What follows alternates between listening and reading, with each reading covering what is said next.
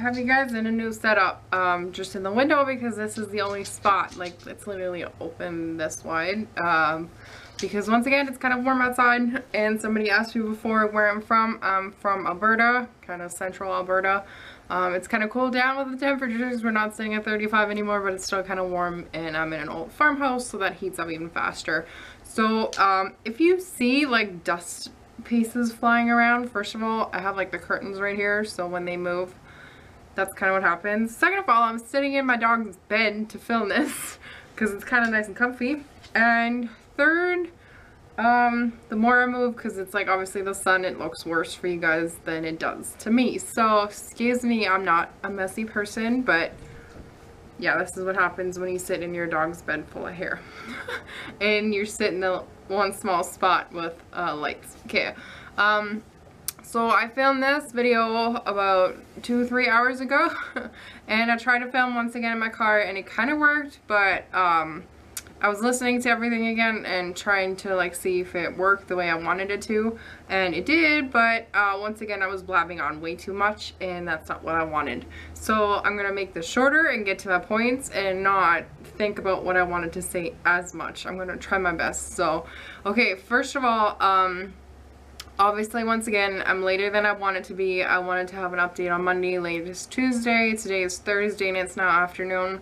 So I'm pretty sure this video won't be up until either late tonight or tomorrow. It is cycle day 23 for me today, and I think I'm 60 PO. So yay, my temperatures actually look like I ovulated again, and this time a little bit earlier. I think I ovulated on cycle day 17. I'm pretty sure I had that positive OPK on cycle day 16, that day that I showed you guys, I think, and then cycle day 17 is when you guys would have had that video up that you watched last. So yay for that. Almost a week past ovulation, so that's exciting. As for my temps, I'll show you my chart later and I'll explain more then, I think, because it'll make it easier. But I had trouble the last 2 days taking my temps. For some reason, I just couldn't sleep. I was just up a lot, even though it was hectic days. I was exhausted, but I just couldn't sleep. So yeah, Tuesday morning and Wednesday morning were just a bust. I wake up at 1 in the morning and then realize it's 1, so I'd try and make myself go back to sleep again.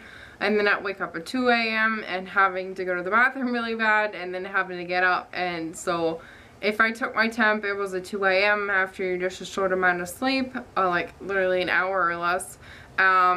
And then also, obviously, like, still 45 minutes too early for when I usually take my temp. Now, like, I don't always take it. Sometimes I wake up just before my alarm, because now my body knows, okay, like, this is usually the time where your alarm goes off. So I usually have, like, a range of 2:30 in the morning to 3 around there. So that's usually, as, like, Fertility Friend recognizes it too.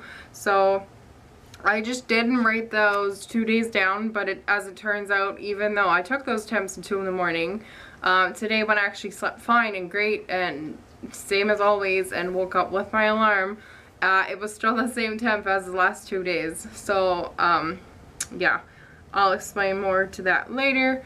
As for my week, like I said, Monday my parents were over, so I had no time to film. Tuesday I had a bunch of errands to run.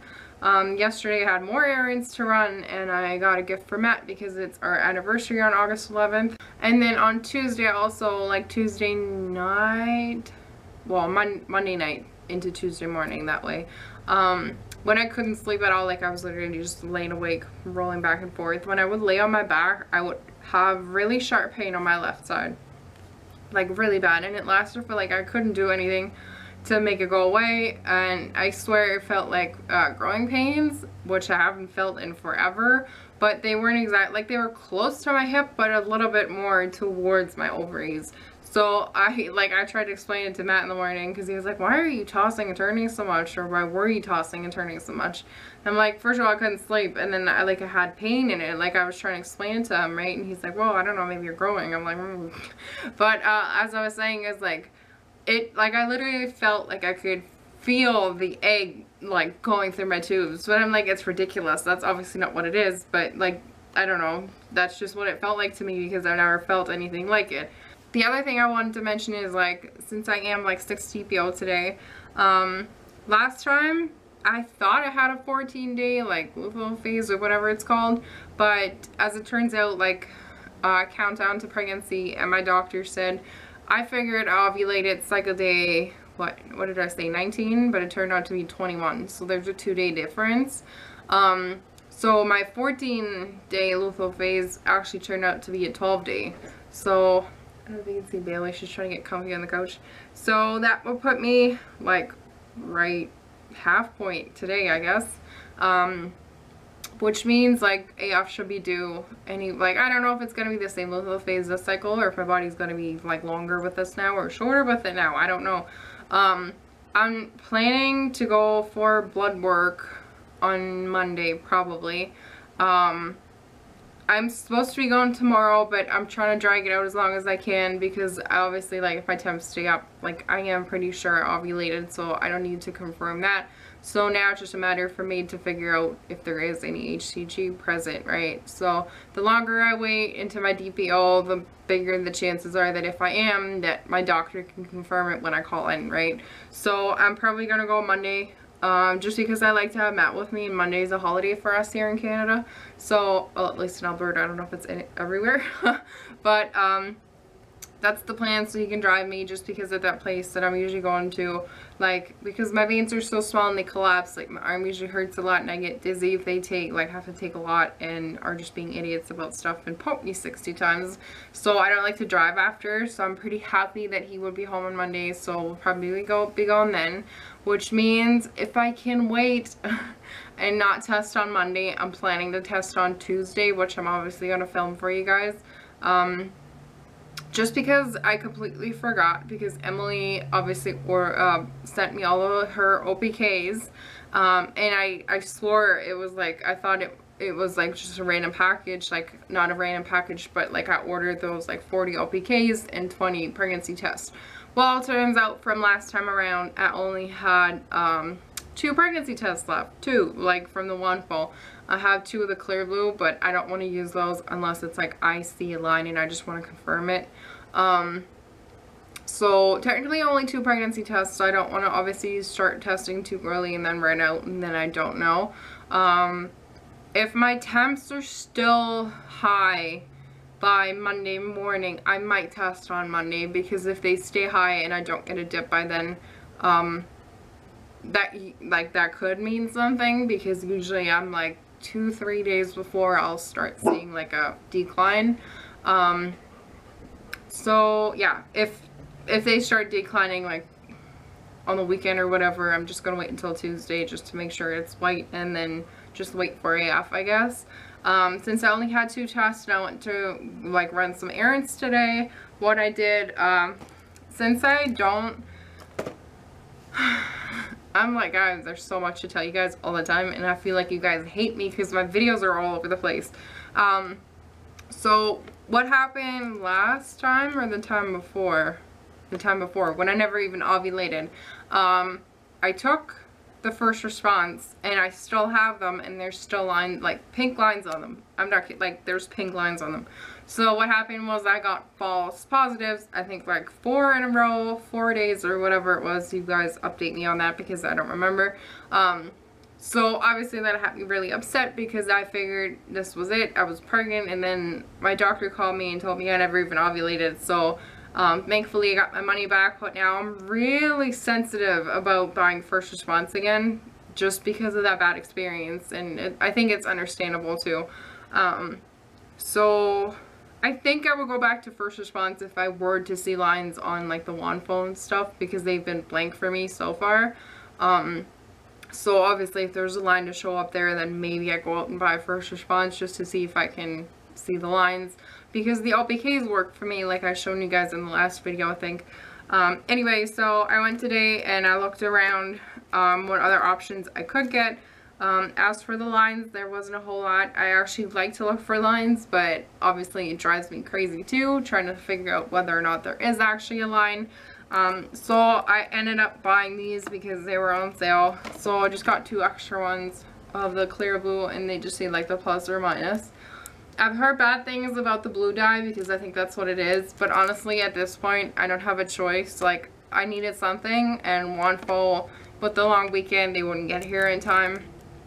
So yeah, there was another brand, like the Walmart cheapy brand, but they were literally like just lines, and I don't know, I've had good experiences with Clear Blue so far, so I guess I'll see if they screw me over now and show me lines that should really be there. So yeah, my plan is still, like I said, testing on Monday if my temps stay high until then, and if I can keep temping properly. If they go lower, then there's really no reason for me to test. Maybe just a random one Tuesday or Wednesday just to confirm it's still white. But if they should stay up, then I'm going to start testing probably Monday if I can wait that long. But I have to because I have only 2 1-falls and now these.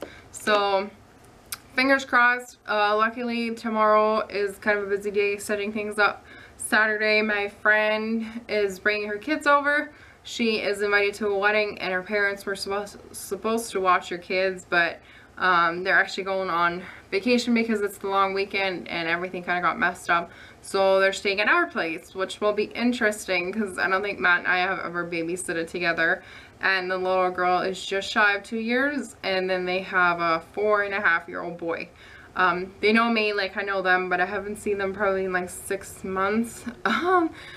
So it'll be interesting, but we have a fun day planned. They're coming over Saturday early morning and staying the night Saturday and then getting picked up on Sunday. So yeah, that'll be interesting. I think it'll be nice for us to get some practice in, even though I have to say I'm a little bit worried just because like we're trying to have a baby, and when you have a baby like a newborn, you kind of get into it slower. It's not like you need to be disciplining a baby, you know what I mean? Like you can start learning each other's parenting ideas and stuff. Here it's like you have a day and you need to get your shit together. So I'll let you guys know how it went. Maybe I'll even vlog a little bit to let you guys laugh at us of how we do with 2 kids. But yeah, we're actually kind of really excited to have like a parenting experience kind of, so that'll be fun. But I'm blabbing on once all over again. I just wanted to let you guys know what's going on. So then you guys should either see me Monday if I should test, or Tuesday, I guess, whatever happens with my temps and the test. So yeah, I'll show you guys my chart. Okay, so this is my chart. Like you guys see, like I started temping here when it was still kind of high, and then it went low, whatever. So then I had my positive on 16 here, and then I'm pretty sure I'll be laid on 17 because like I said, Fertility Friend says it, and then I had a big spike, and I've been around here. Now, like you guys can see, there's a dotted line, which means I didn't put anything in for Tuesday and Wednesday, which is why, well, I explained that earlier, because the temps were, ironically, they were the same as today's. Where is it? Here. I think it was like 98.19 or something. But I left them out just to make sure that my chart doesn't get messed up because they were obviously kind of phony temperatures. So we'll see how it keeps going. To me, it's kind of a little bit weird because my chart last month was a lot higher. I think I was at 98.5 or 6 or even 7 at some point, and I'm kind of stuck where I am right now. The highest was like 98.24 or 25, something like that. So we'll see if it goes any higher or if it comes back down. Actually, I could show you guys maybe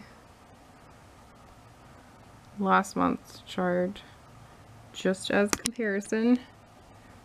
Okay, so this is it. Same kind of up, down, up, down. My ovulation wasn't as obvious as it was this time around, which I'm happy about that it's starting to get better, I guess. Fertility Friend figured I ovulated on cycle day 19 because that was kind of the peak here, and then it went high. But both Countdown to Pregnancy and my doctor figured it was 21. So then up, down. Now, as for the temperatures in the high...